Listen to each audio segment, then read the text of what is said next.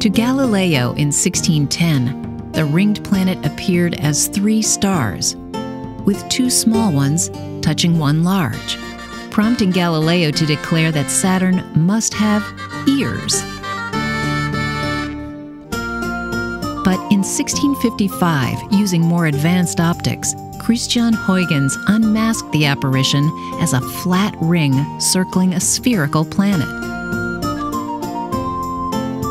20 years later, Giovanni Domenico Cassini discerned that it was not one ring, but several, with gaps between them. The widest gap was later named the Cassini division. We now know that it's 4,800 kilometers wide and far from empty.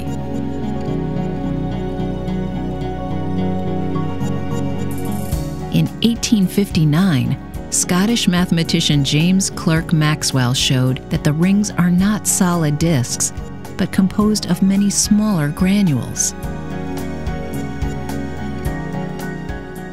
Each tiny fleck, pebble, and boulder revolves around the planet in its own orbit, jockeying for position among trillions of others.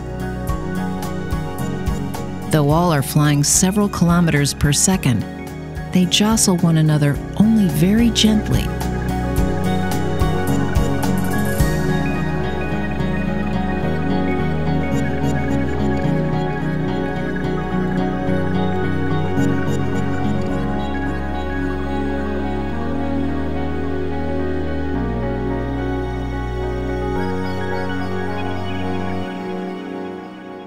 The concentric rings are given letters,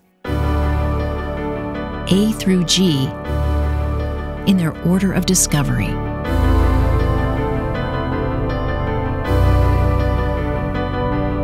Material riding close into Saturn's cloud tops in the D ring whips around Saturn in about 4 hours.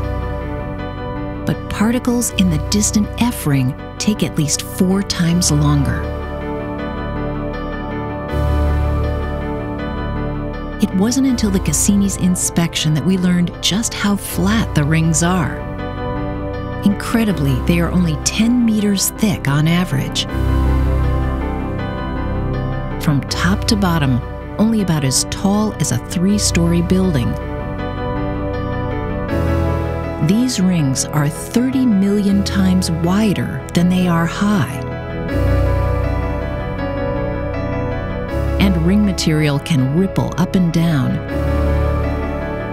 crafting temporary corrugations. Many intricate wave patterns can be seen across the broad ring plane. Each one is conjured by a specific gravitational resonance with a Saturnian moon. Though the basic physics of the ring system is simple, it's mostly the product of gravity and collisions. The intricate structure of the rings is hard to mathematically model, even after 13 years of Cassini observations.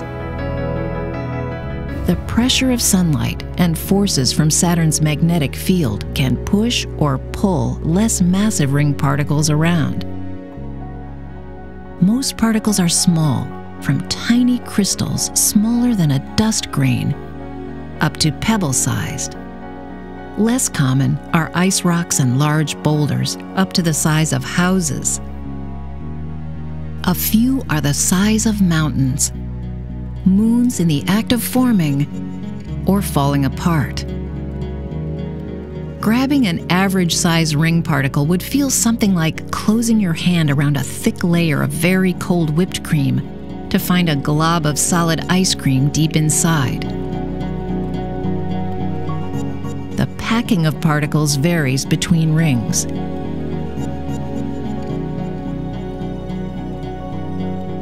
Very little light gets through the B ring of crowded snowballs. An astronaut would have to dig her way through it. The A ring is less congested, and the G ring is very diffuse, like fog or smoke.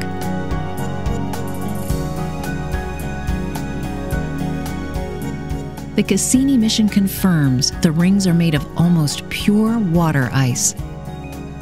But tiny quantities of simple organic compounds tint and shade them.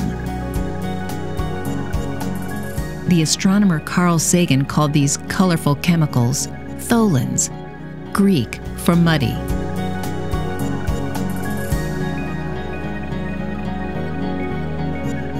Crossing Saturn's dark side,